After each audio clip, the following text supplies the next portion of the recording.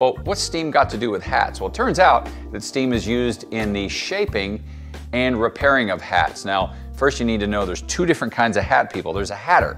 Now, the hatter shapes and repairs hats like a Stetson or straw hats and all kinds of hats. A milliner makes women's and children's hats, very ornate and delicate. So most of these pictures you're going to see here of the hatter. Now, what does steam do? Well, steam helps rehydrate the materials. So if you're using straw or something else that loses moisture, that helps keep its shape, steam helps rehydrate it. But it also helps soften the material so you can put creases in it and shape, and you can fix the brim if it gets wrinkled or if it creates new creases. But that's what kind of stuff you learn here on Steam Culture, how to repair and shape a hat with steam.